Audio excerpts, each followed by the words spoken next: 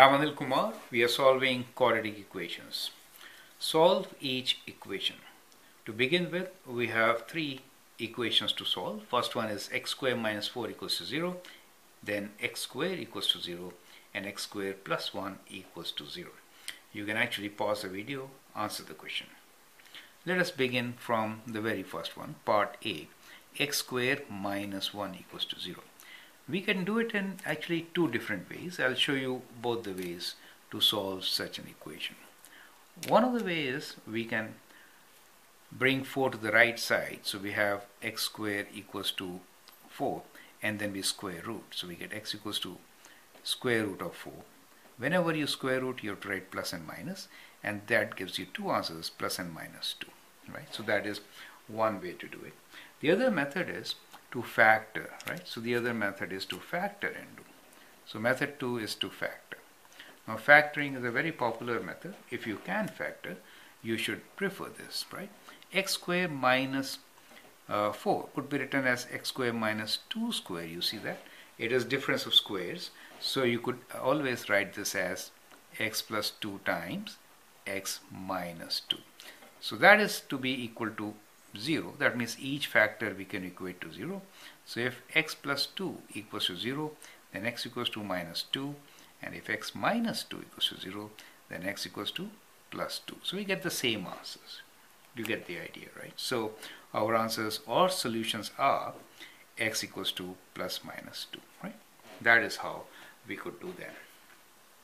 Next question is x squared equals to 0. Here x could be 0 side.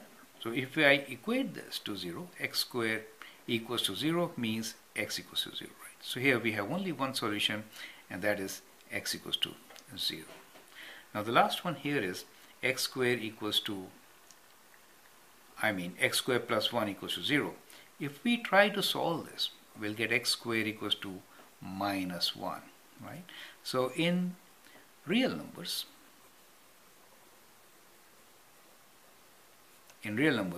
x squared is always positive, right? X squared is non-negative, right? I should say non-negative. So in real numbers, we have no solution. So we can say no solution in real numbers.